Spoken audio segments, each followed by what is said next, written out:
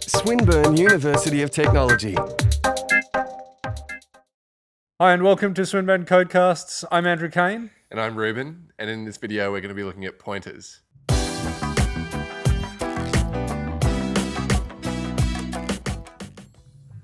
So far we've been using built-in data types, and we're starting to look at custom types in order to declare the kinds of data that we can store in the variables in our programs.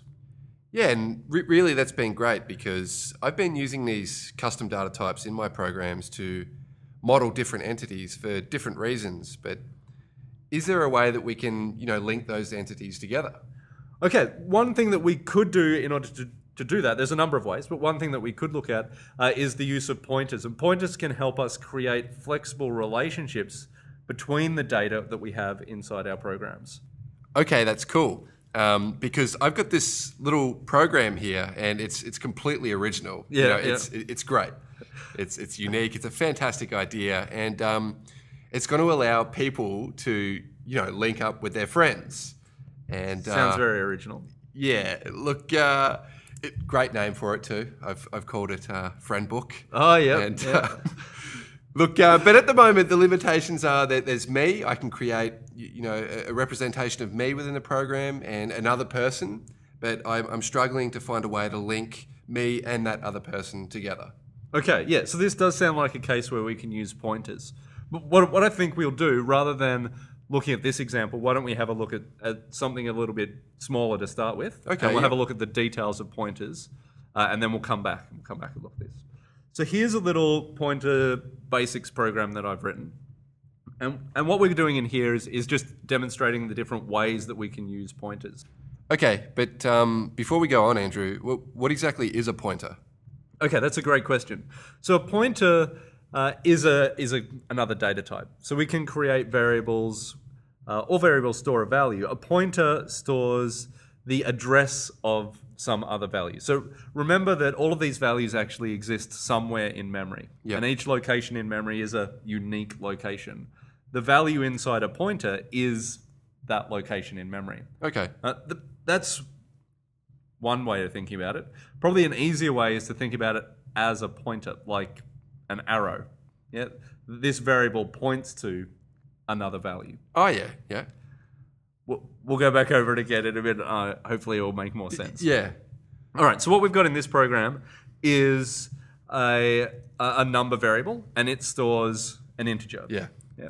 Then I have an I pointer variable, and it stores a pointer to an integer. Right. So pointers, when we create pointers, they point to something. So this is a pointer that at the address that it refers to should be storing a number, an integer value. Oh, so okay. If we follow that pointer, what we should get to is a number.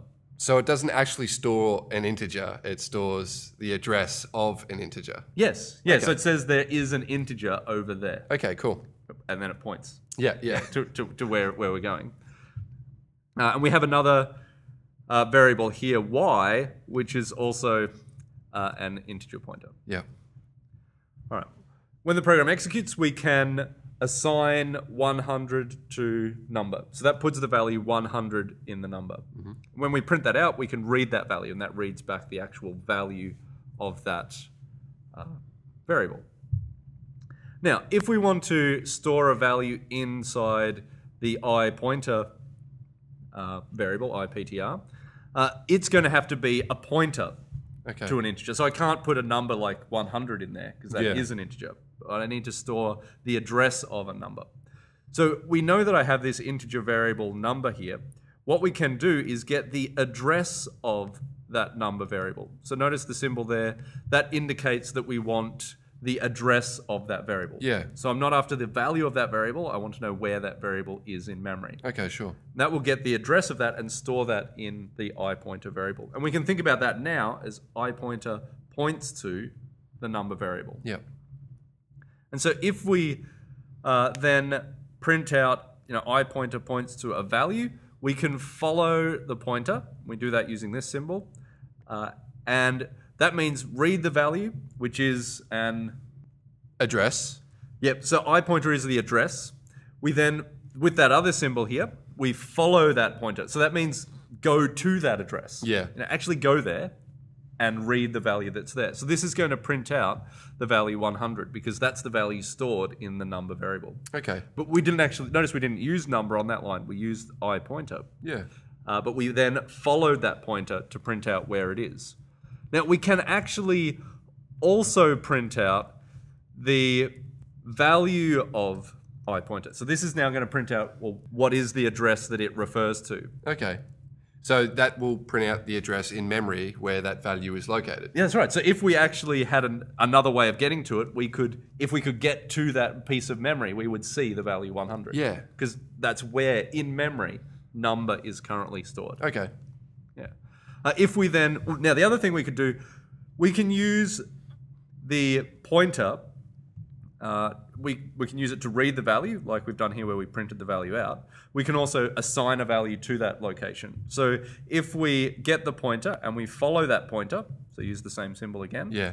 and we put that on the left-hand side of an assignment statement, it means take the value on the right-hand side and assign it to wherever that pointer points to. Oh, yeah. So it means follow, get the value 200 and store it. Where do we store it? Well, where that pointer points to. Yeah, yeah. So at that location in memory. Yeah, so that will be Or the number variable. Yeah, that's right. Because I pointer points to the number variable, we follow that pointer and it store the value in that location in memory. So when we print it out, we can print out the value of the number variable, and it will have changed to 200. And we can also print it out using the pointer. Yeah. You can also copy pointers from one variable to another. So we have that y variable, which is also a pointer to an integer. And I could just say y is assigned the value of I pointer. Yeah. And that will copy the address from I pointer into y. So now y will be pointing to... Number. That's right. So now the really cool thing is we actually have 3 different ways of accessing the value at that location in memory. So we can access it via the number variable, which was the actual variable itself. We can access it via I pointer. So we can get the I pointer, follow that pointer. That will take us to the number variable. We can go to it via the y variable as well. I think there's one problem with this. I mean, we could just use the number variable throughout this program, yeah? So this isn't what you would use pointers for. Okay. But it's just demonstrating the different symbols and how we use them. Yeah. So basically with pointers, you can do a couple of things. You can... you need to be able to do a couple of things. You need to be able to get the address of something. Yeah. And then that is a pointer. You could then store that in a pointer variable. You then need to be able to follow that pointer. Yep. So follow the pointer to the address that it leads to and get the value. Yeah, that's right. Yep. Or put the value there. Okay. Yeah, so whether we're reading or writing to that location in memory. And that's really it. Other than that, a pointer variable is just like a normal variable. So you can read the value of the variable. You can store new values in that variable. You could pass it to another function if you wanted to. So we could pass the address of that number variable to a procedure and do something. Yeah. Follow that pointer and then change the value in that variable from somewhere else. Yeah. And actually, here's another example I've got that does exactly that. So this is a program that swaps 2 numbers in memory. Okay. So in main here, we've got seed number A and number B. Yeah. We store 5 and 10 in there. And then we call the swap procedure, and we pass in the address of number A and the address of number B. So inside swap, first and second will point to, well, first will point to... number A. And second will point to... Number B. Yeah. Yeah. And then the code inside here reads so it reads the value of the first pointer. That's the address of number A. We follow that, so we actually go to that address. Yeah. So follow that pointer. We read the value, so that would be 5. We store that in temp. Yep. Yeah. Then on the next line, well, we read the second pointer. That's the address of number B. We follow that, and so we get the value 10. Yeah. And we store that over the top of the first pointer. Yeah, we follow the first pointer, so that's actually going to store it over the top of... Number A. Yeah. Yeah. So at this point, number A and number B are both 10 back in main. Yeah, yeah, okay. Yeah. And then we need to put the 5 back, which is why we stored it in temp. Yeah. We read the value of temp, which is an integer, so that's just the number 5. Yep. And we can store that where? Well, we get the second pointer, which is the address of number B. B. Yeah. Thank you.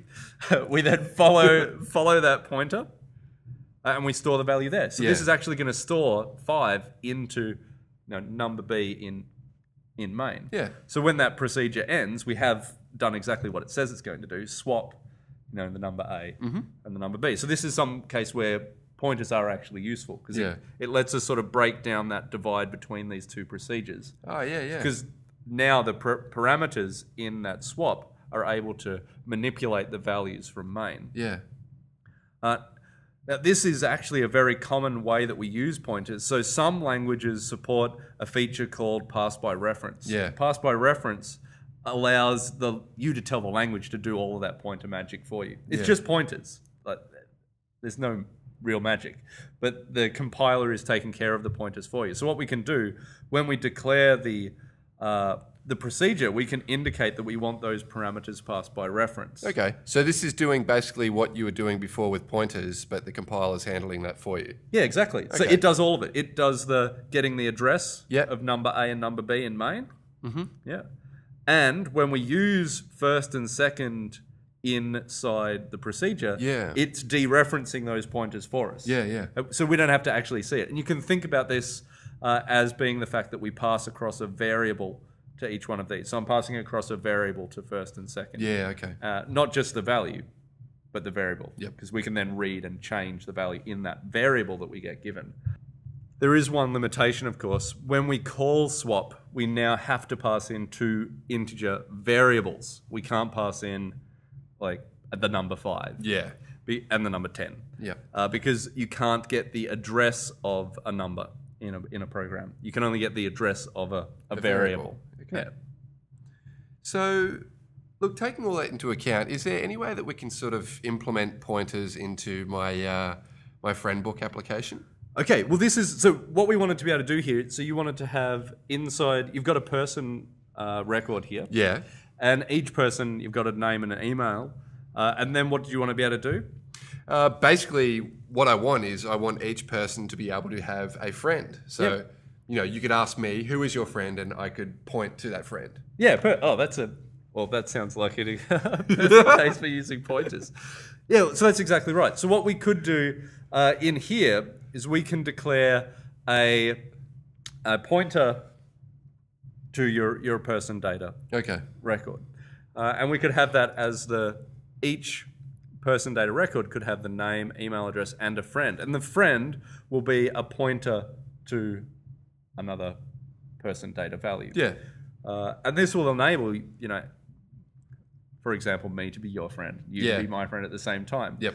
Which we couldn't do if we tried to copy that data in there. Imagine if we could somehow copy like the person data into, so each person had a name, friend, and then the data related to that person. Yeah. That wouldn't work because we would end up with duplicate copies of each person throughout your program. So using a pointer is the way we can do this. Now that would mean what we can do back here in your read person function. Yep. We can assign the person or the friend for the person that we're reading in nothing to start with. Yeah. There's a special pointer. It's called the null pointer, and that is what we use to say this pointer currently points to nothing. Yeah. So this is a way of saying that when we read the person in, they don't have a friend at that point, and we can assign that later on. Yeah. We can then use that when we print them out, so we can check if the friend is not nothing. We can then print out the friend's name. Yeah. Yep. So the way we would do that is access the toPrint, which is a person. Yep. Yeah. When we access the friend, that's going to be That's a pointer. Yep. Yeah. So if we follow that pointer, what's at the other end? A person. Yeah. Yeah. And so we could then get their Name. Yeah. And so we could print out the name of the friend of the person toPrint. Yeah. Cool. Yeah.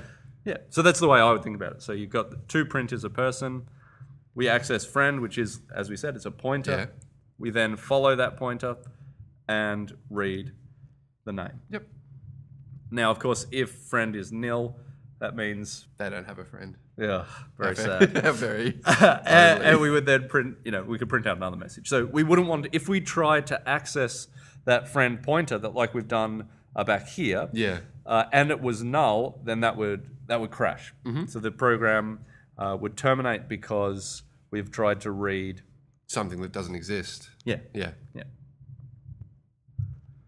Okay, so now I can use the idea of pointers to, link the people together in my friend book program. So down here in main, I can get the address of other or my friend. Yep. And I can store that as my friend. Yeah. So yeah, that's right. So you've got the me variable here, and it has a friend field. Yeah. So we can, as you said, read the address of the other person. Yeah. And store that in me.friend. Okay. And so when we print that out, it should print out their name. Yeah. Well, do you want to run through how this is going to work? Okay, cool. So when the program starts, it starts at main. And as you can see, there's two variables declared there, okay?